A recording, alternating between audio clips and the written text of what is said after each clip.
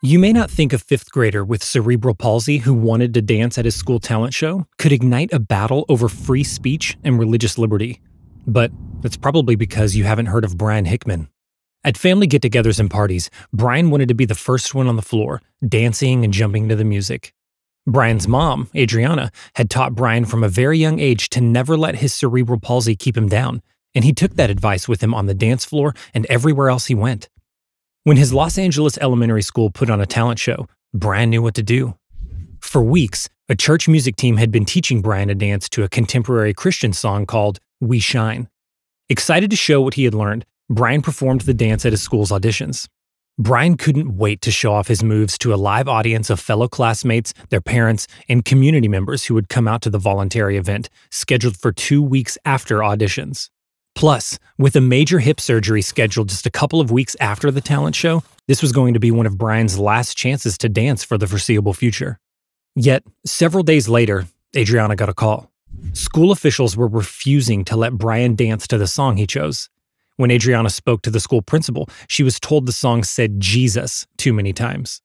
As they talked further, the principal told Adriana that the song was considered, quote, offensive. Adriana was also told that Brian's dancing to the song would be a violation of the so-called separation of church and state, a phrase that is frequently used by school officials to restrict students' religious speech even though it is found nowhere in the Constitution. Keep in mind, other students were free to choose their own songs, dances, or other talents to perform at the show. Brian's classmates were planning to dance and sing everything from classics like Eye of the Tiger to popular songs by Selena Gomez and Miley Cyrus. Performances included songs discussing teenage romance, relationship problems, dancing, and violent imagery.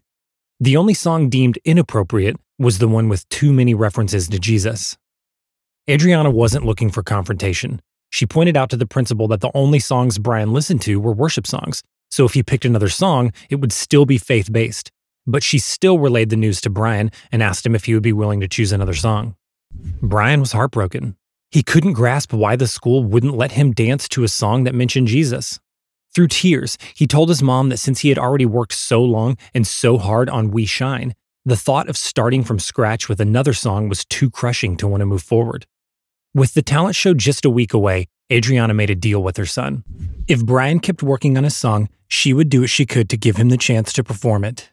Adriana called Alliance Defending Freedom, and together they filed a lawsuit against the Los Angeles Unified School District. Within days, the school reversed course and announced it would allow Brian to perform his song. And it even revised its policies so that other students never face the same restrictions if they choose to use a religious song at a school talent show.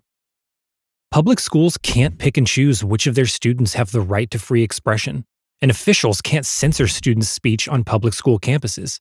That's at the heart of what the First Amendment protects. Yet, First Amendment violations like these are all too common at public schools across the nation.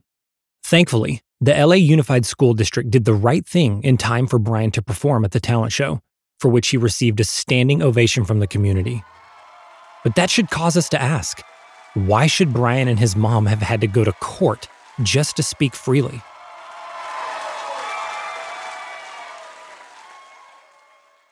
You can check out more videos like these at www.adflegal.org/freedom-matters. Also, don't forget to subscribe to our channel on YouTube and follow us on Facebook.